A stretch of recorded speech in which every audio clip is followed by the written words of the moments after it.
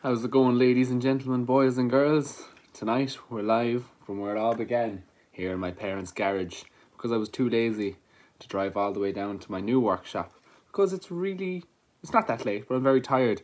I only got back from France yesterday. I was visiting the EU. So yeah, here we are at the beginning.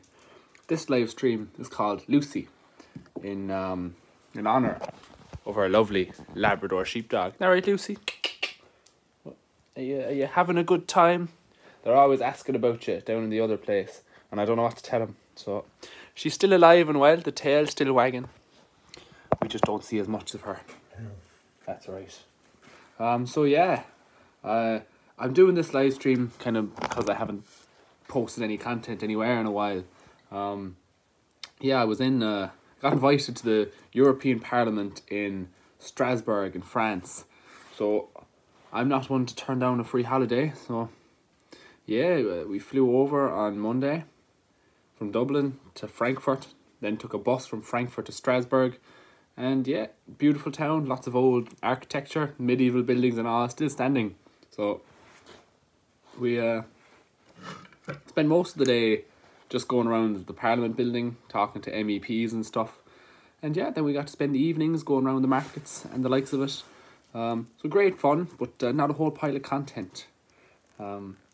Yeah, I would like to do just straight up lifestyle vlogs, but I do feel like I need to marry it with like woodworking content creation as well as just, Lucy, you can't go up the stairs. You're never that brave. What's gotten over you? Alright, let's see here now. Hey, you just finished your finals and finally able to catch a live stream. Well, that's brilliant.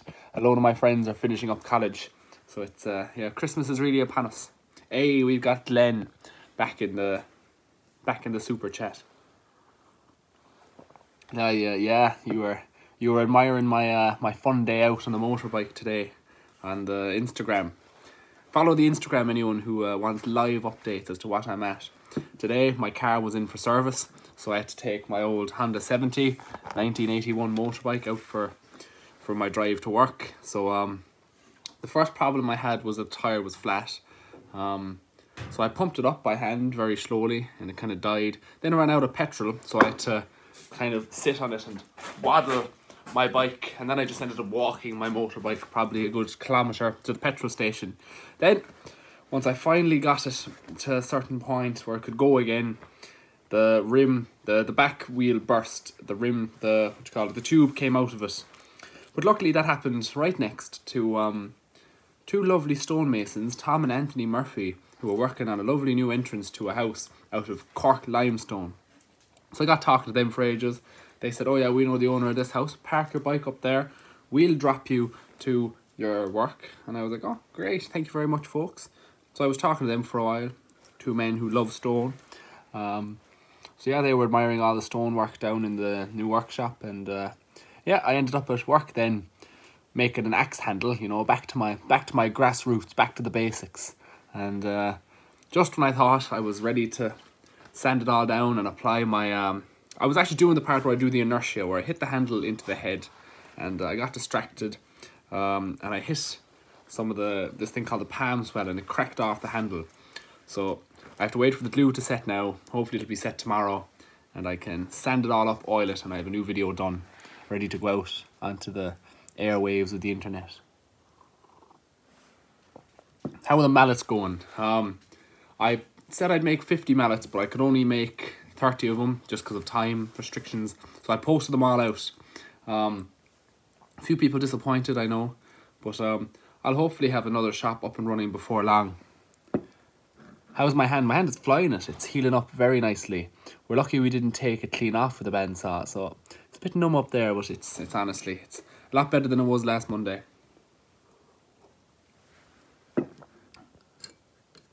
Do I have a schedule for the streams? No, I'm bad at sticking to schedules, which I suppose I could try fix, or I could just do nothing about. So far I'm leaning towards the latter. Have I ever tried to make the Lincoln mallet? The Lincoln mallet is Abraham Lincoln's mallet he made when he was a boy, and it's got AB carved into it, and I think it's sold at auction for some ludicrous amount of money. It's a very rustic looking mallet. There's no There's no sort of modern, bespoke, you know, symmetry or perfection to it, which is cool. That's got its own thing going on. But no, I've never tried to make a replica. Maybe I should. I don't know what timber he used in it. I wonder, was it... He probably used hickory or something that we don't have over here. We still got 10 out of 10 fingers, Caitlin. Are your Facebook... yes, all my Facebook videos are still fake, and I cannot for the life of me get them taken down. Apparently the agency are on it, but yeah, so I'll leave it in there. I trust them to handle it, so it's a waiting game. More like 8.9 fingers. Yeah, I actually lost the tip of my middle finger as well, to a planer thicknesser there last year. Probably in March, I reckon it was. I was pulling a plank of wood over it and took the tip of my finger clean off. I remember thinking, when it first happened, there was no pain. The pain hadn't hit me yet, so I was like, oh God, did I just lose the whole tip of my finger? But no, it was just the flesh off the end. So it took like a good 3 weeks to heal up, but it's fully healed now. Just no feeling in it, really. So yeah, I do need to be more careful around machines. I think I should stick to the hand tools. Yeah. I think I've made too much jokes about losing my fingers that I've just fully jinxed it. How is Lucy? Lucy, how are you? I know you recently heard the news that your mother died. About the same, you know, she's only a year older than you. But I think you're in better health, you know, you look after yourself, you don't drink, you don't smoke, you know, you don't really like to go out much. So I reckon she's got another 4 or 5 years left in her. Please God. Huh? No? She's not looking very happy with me now with that one. Has a hand tool ever hurt me? Yeah, once I was holding a plank of wood like this and I was cutting down a plank of wood, and I caught the end of my finger here, but that was a long time ago and it's fully healed up. I've heard recently of a story of a lad who was cutting a piece of plywood and he had a circular saw, and he made the mistake of holding the plywood from underneath and cutting directly. He didn't cut them clean off, but he took, I'd say, about 5 millimeters into all of his fingers straight across, but he made a full recovery apparently. How was France? France was wonderful. Good food.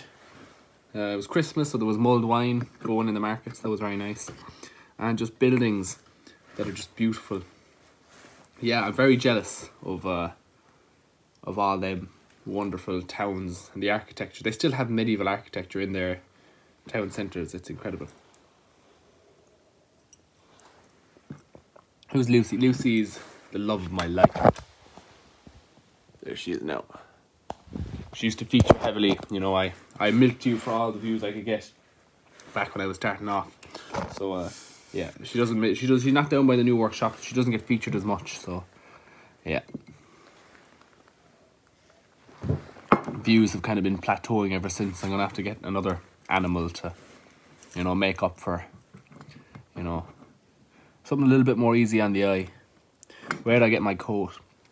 Got it from a charity shop, or not, a second-hand shop. That's now closed down in Cork City. It's lovely, branded warm, stylish as could be, you know, ventilation in the pockets. No, the pigeon died, unfortunately. I like to think he learned how to fly and flew away, but I don't think so. Are you looking, you want to go out? Okay. Okay.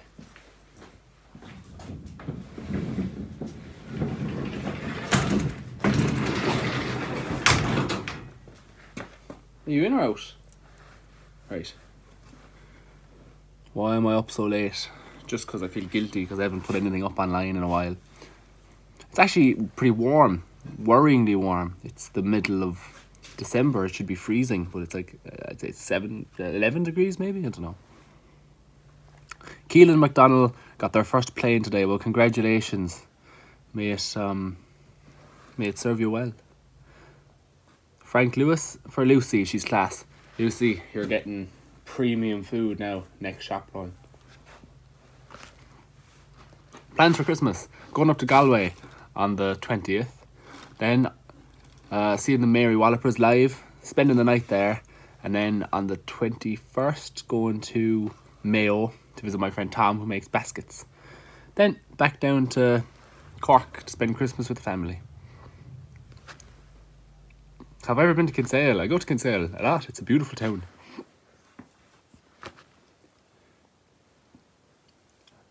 How do I pronounce the name? Owen. What am I drinking? I was drinking hot chocolate. I normally have tea at this time, but I want to go to sleep, and I don't want the small amount of caffeine in the tea keeping me awake. Probably you're having a much less eventful Christmas. Well, that's nice too. Is that tea or something stronger? Glenn, it's Thursday night. I don't know how you like to rewind, but I need to get up for work tomorrow. Driving up to Clare tomorrow to visit the crowd over at Bunratty Castle and talk about my job that I'll be doing there next year. I think I'm spending 40 days giving demonstrations, and mostly American tourists is who you're talking to there. So for those of you in America who are planning a trip to Ireland, be sure to check out Bunratty Castle and Folk Park. You might come across yours truly sitting in a smoky old house, you know, doing a bit of woodworking. Cartlin Vega just sent 200,000 IDR. I'm not sure what currency that is, but it's that's gas. And what's your first super chat? Well, thank you very much, Caitlin. But I see you're a member. Hope you have a wonderful time. Your videos always make my day. Thank you very much. I appreciate that. Oh, typo? Did you send too much? I can send it back if that was a mistake. Do I have a job outside of social media? I've had a few jobs outside of social media. The first job I ever got was in an electronics store called Sound Store. Okay, that's Indonesian rupee. So we got some Indonesian viewers. Thank you. What was this? So yeah, I used to sell laptops and televisions for €8 an hour plus commission. That was my first job. I think I got it when I was like 16. Then, you know, before that I had this YouTube channel. I started this in 2015 and I used to make like animation tutorials. So I was making a small bit of money off that. Might have been like $150 a month, which back when you're like 14 is a lot of money. So yeah, had my electronics job for 2 years. Then I quit to go build sheds and fences with a South African lad. He didn't pay me, so I quit. Ended up working an IT desk job for a month or maybe 6 weeks. Hated it. Then was unemployed for a brief period.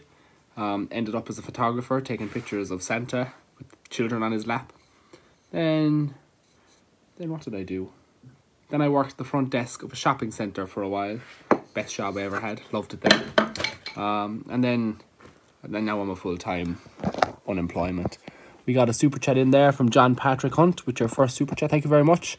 You didn't say anything, but if you say something there, I'll try to look out for your comment. Do I like to read? If so, a small bit. I kind of like reading historic books. The minute I'm reading a book called Stone Mad. It's about a stone cutter who lived in Cork. Stone Mad, Seamus Murphy. Highly recommend. But yeah, I would like to read a bit more. I was reading on the travels, which was handy. We just got a warning there for 10% battery. And for the first time on live stream history, I think we have a working charger. So, with another 13 minutes to go, the live stream is saved.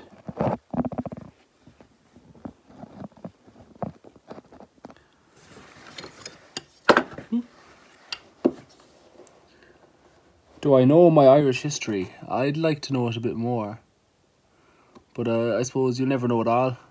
One of my favourite podcasts is the Irish History Podcast. For anyone who's in any way interested in Irish history whatsoever, I highly recommend checking it out. Finn Dwyer, what a man. His research is just unbelievable.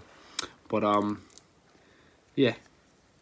He's been, I think, doing podcasts since 2013, so he's got quite the back catalogue built up. So yeah, I think everything from Neolithic Ireland, Viking Ireland, Famine Ireland, Medieval Ireland, he's got it all covered.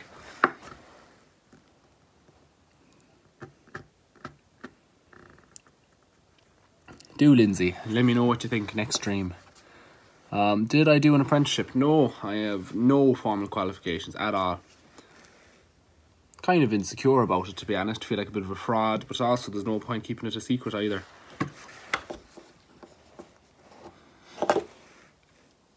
Oh, John Patrick Hunt, your family is from Mayo and Sligo. 2 wonderful counties. Mayo's better though, say nothing. Have I ever been to Douglas? Where else are you going to go to McDonald's at any hour of the day?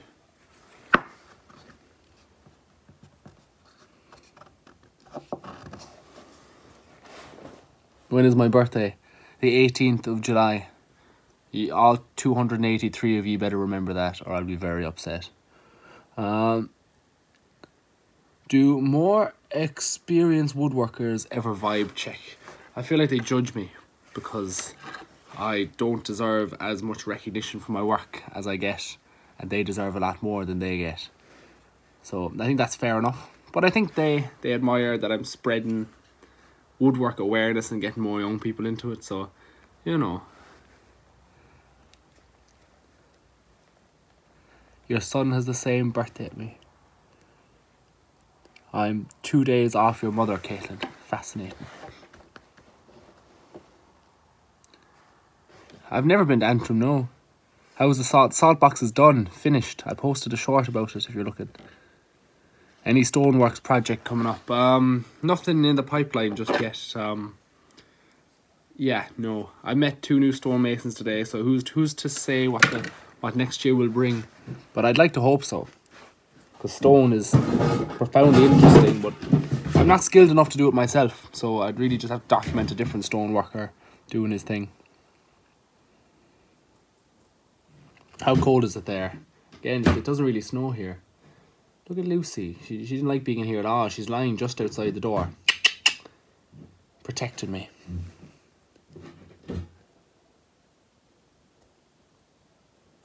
If I come to Spanish Point Secondary School, is that up in Galway? I don't think I'll be passing by with enough time to do any projects, but who knows? Will I stream on my birthday? I don't know. I'd probably be up in Mayo, living out of a van with any bit of luck. So yeah, I don't know. I don't really celebrate a birthday in Ireland, really. You get to celebrate your 18th because it's like becoming an adult. That's when you get to, you know, legally drink, and yeah, that's kind of when you legally become an adult. But for some reason we also celebrate our 21st birthday. We make a big song and dance out of that too. So yeah, my sister had our 21st recently. I didn't have any though. It was COVID times, but I probably wouldn't have had one if it was, you know, normal times either. Have ever thought of turning anything else in the lathe? Yeah, absolutely. I really enjoy working with the lathe. Here's a bit of boxwood that I was starting to turn into a chisel but gave up on. Wood turning is very fun and it's a great gateway to woodworking. Hey Owen, a new member here, enjoying the well, thank you very much. T Zintson.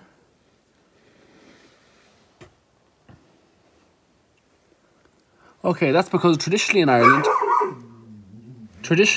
you were considered a proper adult and you were given a key to your parents' house as a symbol of that. Wow, that's very interesting. Where did you pick up that piece of information? Yeah. There'll be no one crashing this live stream. Oh, the chat is frozen, or maybe no one's commenting anything. Ah, no, here she goes again. I can class myself as a maker. I don't have to be qualified to be a good carpenter. I suppose that's a nice thought. Yeah.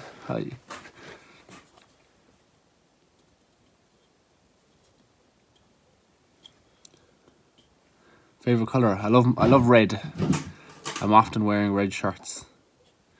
Jay's Antique Clock Collection and Antiques. My clock is made of oak and is quite a thing of beauty. I'm very worried about what the wrong glue might do to the... a fella I do a lot of work with, Mark, his brother is a gilded clocksmith. So he restores these beautiful ancient clocks. Yeah, I wouldn't give any advice on clocks or any sort of... Yeah, it wouldn't be my area at all. Talk to a clocksmith. I'd love to give you advice, but I wouldn't do it. Ever made any picture frame? No. Oh, Spanish Point is in West Clare, up by the Cliffs of Moher.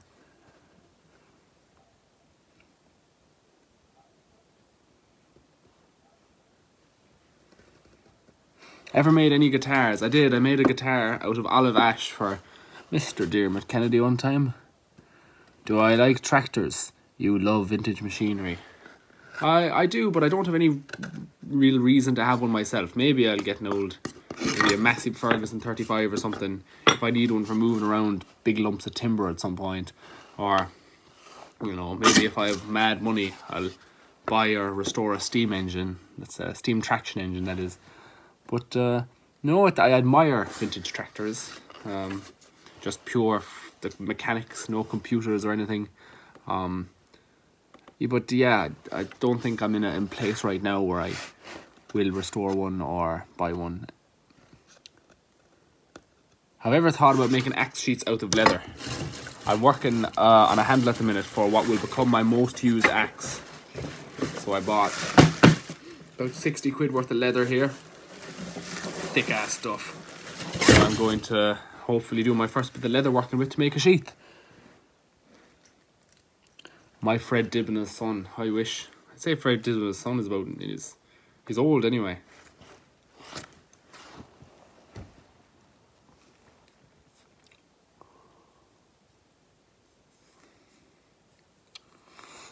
This cap has been getting a lot of wear recently, but I do have about 7 different ones. I recently got back the first cap I ever bought. I cycled to Killarney town. It took us a whole day, 10 hours. But we went to some touristy shop and I put on a flat cap, looked at myself in the mirror and I bought it, and I don't think I took off a cap ever since. I wore that cap pretty much non-stop for a year before upgrading to this exact style of cap. But I bought this is a second version of that hat I bought a few years later. But during the ploughing of 2022, which is like a big farmers festival, some fella on TikTok called Ryan Marr decided he was going to dress up as a certain culture, yours truly. So he asked me if he could borrow an old cap. So I gave him my first ever cap because I only had 2 at the time. So he showed up wearing blue jeans, a red checkered shirt, and all he was missing was the cap. So yeah, it was gas. We were at the tent taking pictures with whoever, and he was dressed up as me, and I was dressed up as me, and he left anyway, and he forgot to take the cap off. And he was also on this trip to France, so it was a year and a half later that I finally get my first cap back. I hope I still have it in my bag.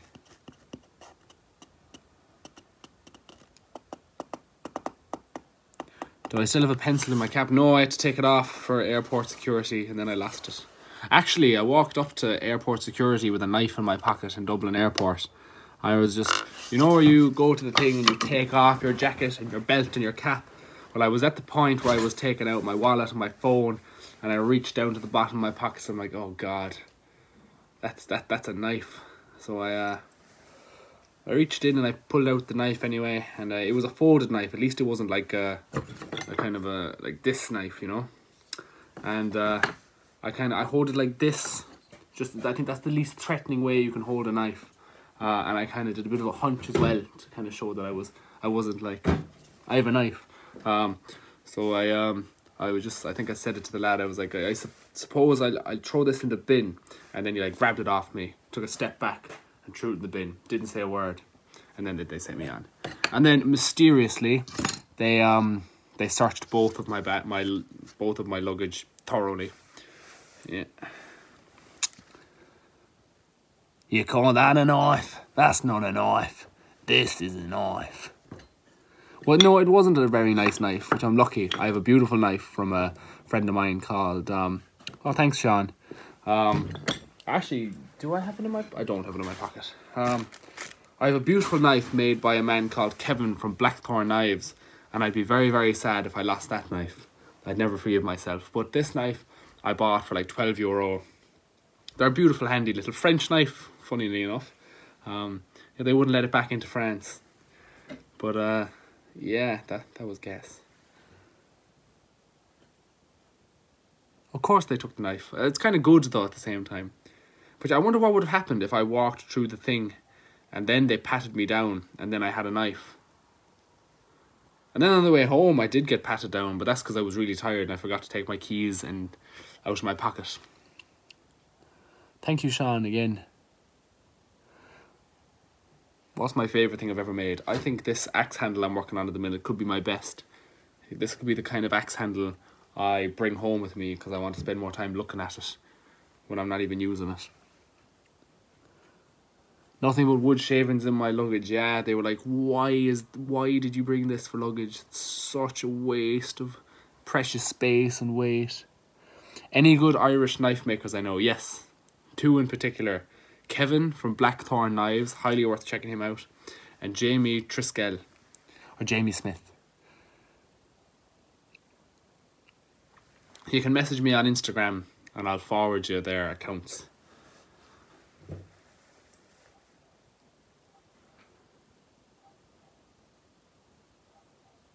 You once had what's a metal chuddy wrapper? Excuse the ignorance. Okay, we're 4 minutes away from finally being able to retire from our stream. Go to bed. What type of rip cut saw would you recommend? Nice old distant one if you can. There's one lying back here actually. Yeah, this I believe belongs to William from Recreation Woodworking. He is in the stream sometimes, but ooh, it's sharp and ready to go and all. Yeah, he's been due this a long time now. A long old time. What was my favourite restoration? That's a tough one. Probably. Looking back, I think I did a terrible job on this. It's just an old axe handle that used to belong to my grandfather.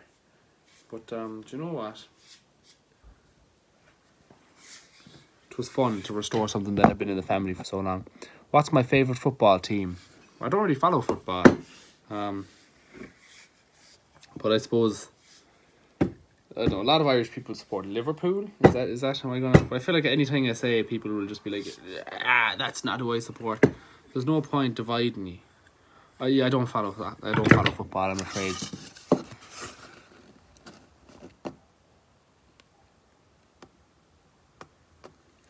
Do I have a saw vise? I stole one off Mark, so hopefully when he finds out that I've stolen it, he'll let me keep it. I started making a video about it, but I gave up halfway through. That's happening a lot lately. I'm making a lot of videos, and they're just like, nah, this ain't me, this ain't it. I've ever heard of the small town called Bantry. It's a pretty big town, and I've been there a few times. It's beautiful. From Bantry Bay up to Derry Quay, from Galway to Dublin town. No maid I've seen like the fair Colleen that I met in the County Down.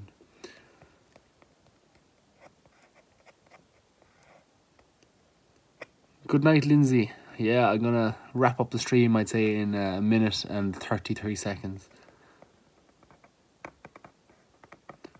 What's going on with the video pirates? Nothing so far. If you guys want to keep mass reporting them, I appreciate it, but it doesn't seem to be doing anything. Lucy, you've heard we're wrapping up and you've come back for the attention. I suppose the stream is named after you, huh? What were you hunting out there anyway? Who was bothering you? A woman of few words.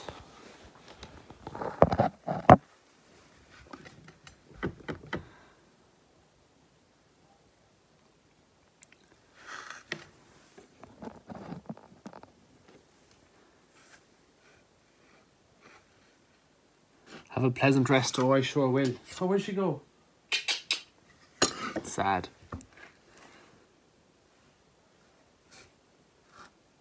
What's the difference between an axe and a splitting wall? Well, I suppose there's countless different types of axes. This would be like a Kent pattern axe. It'd be good for hewing or shaping wood, or maybe splitting firewood. Whereas a splitting wall, that'll be this fella here.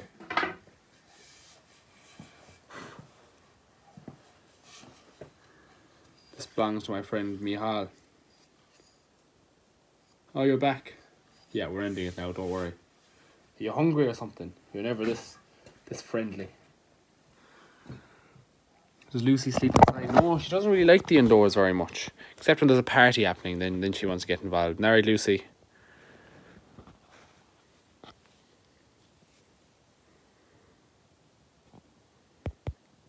Right, we passed the 30-minute mark. I'm very much in need of some shut-eye. Thanks for everyone who joined. Thanks for everyone who joined the membership. And yeah, the super chats. Appreciate it. Slán a bhaile.